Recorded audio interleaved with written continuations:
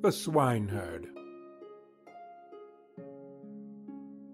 There was once a poor prince who had a kingdom. His kingdom was very small, but still quite large enough to marry upon, and he wished to marry. It was certainly rather cool of him to say to the emperor's daughter, "Will you have me?" But so he did, for his name was renowned far and wide, and there were 100 princesses who would have answered, "Yes," and "Thank you kindly." We shall see what this princess said. Listen. It happened that where the prince's father lay buried there grew a rose-tree, a most beautiful rose-tree, which blossomed only once in every 5 years, and even then bore only one flower, but that was a rose. It smelt so sweet that all cares and sorrows were forgotten by him who inhaled its fragrance. And furthermore the prince had a nightingale, who could sing in such a manner that it seemed as though all sweet melodies dwelt in her little throat. So the princess was to have the rose and the nightingale, and they were accordingly put into large silver caskets and sent to her. The emperor had them brought into a large hall, where the princess was playing at visiting with the ladies of the court. And when she saw the caskets with the presents, she clapped her hands for joy. "Ah, if it were but a little pussy-cat," she said. But the rose-tree with its beautiful rose came to view. "Oh, how prettily it is made!" said all the court ladies.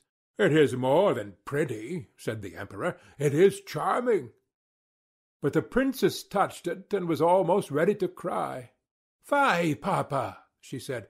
"It is not made at all. It is natural." "Let us see what is in the other casket before we get into a bad humor," said the emperor. So the nightingale came forth, and sang so delightfully that at first no one could say anything ill-humored of her. "Superbe! Charmant!" exclaimed the ladies, for they all used to chatter French, each one worse than her neighbor. "How much the bird reminds me of the musical box that belonged to our blessed empress," said an old knight. "Oh, yes, these are the same tones, the same execution." "Yes, yes," said the emperor, and he wept like a child at the remembrance. "I will still hope that it is not a real bird," said the princess. "Yes, it is a real bird," said those who had brought it. "Well, then, let the bird fly," said the princess, and she positively refused to see the prince. However, he was not discouraged. He daubed his face over brown and black, pulled his cap over his ears, and knocked at the door. "A good day to my lord the emperor," said he. "Can I have employment at the palace?" "Why, yes," said the emperor. "I want someone to take care of the pigs, for we have a great many of them." So the prince was appointed imperial swineherd. He had a dirty little room close by the pigsty, and there he sat the whole day and worked. By the evening he had a pretty little kitchen pot. Little bells were hung all around it, and when the pot was boiling, these bells tinkled in the most charming manner, and played the old melody, "Ach, du lieber Augustin, alles ist weg, weg, weg. Ah, dear Augustine, all is gone, gone, gone." But what was still more curious, whoever held his finger in the smoke of the kitchen pot immediately smelt all the dishes that were cooking on every hearth in the city. This, you see, was something quite different from the rose. Now the princess happened to walk that way, and when she heard the tune she stood quite still and seemed pleased, for she could play Lieber Augustine. It was the only piece she knew, and she played it with one finger. "Why, there is my piece," said the princess. "That swineherd must certainly have been well educated. Go in and ask him the price of the instrument." So one of the court ladies must run in. However, she drew on wooden slippers first. "What will you take for the kitchen pot?" said the lady. "I will have 10 kisses from the princess," said the swineherd. "Yes, indeed," said the lady. "I cannot sell it for less," rejoined the swineherd. "He is an impudent fellow," said the princess, and she walked on. But when she had gone a little way, the bells tinkled so prettily. Ach, du lieber Augustin, alles ist vague, vague, vague. Stay, said the princess. Ask him if he will have 10 kisses from the ladies of my court. No, thank you, said the swineherd. 10 kisses from the princess, or I keep the kitchen pot myself. That must not be either, said the princess. But do you all stand before me, that no one may see us? And the court ladies placed themselves in front of her, and spread out their dresses. The swineherd got 10 kisses, and the princess the kitchen pot. That was delightful. The pot was boiling the whole evening, and the whole of the following day.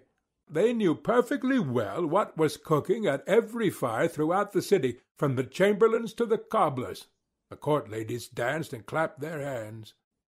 We know who has soup, and who has pancakes for dinner to-day, who has cutlets, and who has eggs. How interesting! Yes, but keep my secret, for I am an emperor's daughter. The swineherd, that is to say, the prince, for no one knew that he was other than an ill-favoured swineherd, let not a day pass without working at something. He at last constructed a rattle, which, when it was swung round, played all the waltzes and jig-tunes which have ever been heard since the creation of the world. Ah, that is superb, said the princess when she passed by. I have never heard prettier compositions. Go in and ask him the price of the instrument, but mind he shall have no more kisses. He will have 100 kisses from the princess, said the lady who had been to ask. I think he is not in his right senses, said the princess, and walked on. But when she had gone a little way, she stopped again. One must encourage art, said she. I am the emperor's daughter. Tell him he shall, as on yesterday, have 10 kisses from me, and may take the rest from the ladies of the court. Oh, but we should not like that at all, said they.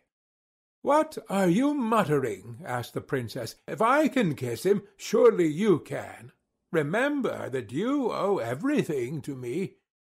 So the ladies were obliged to go to him again. 100 kisses from the princess, said he, or else let every one keep his own. Stand round, said she, and all the ladies stood round her whilst the kissing was going on. What can be the reason for such a crowd close by the pigsty? Said the emperor, who happened just then to step out on the balcony.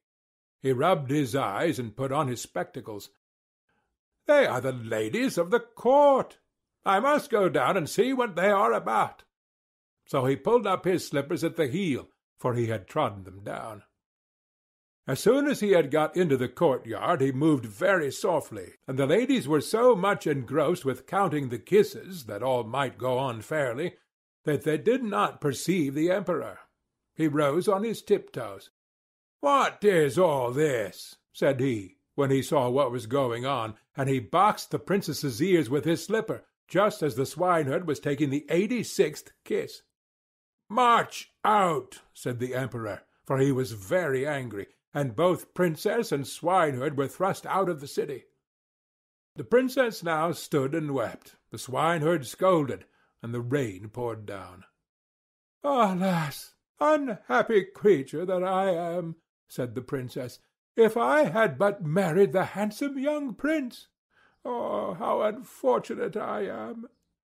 And the swineherd went behind a tree, washed the black and brown colour from his face, threw off his dirty clothes, and stepped forth in his princely robes. He looked so noble that the princess could not help bowing before him. I have come to despise thee, said he. Thou wouldst not have an honourable prince. Thou couldst not prize the rose and the nightingale, but thou wast ready to kiss the swineherd for the sake of a trumpery plaything. Thou art rightly served. He then went back to his own little kingdom, and shut the door of his palace in her face. Now she might well sing, Ach, du lieber Augustin, alles ist vague, vague, vague.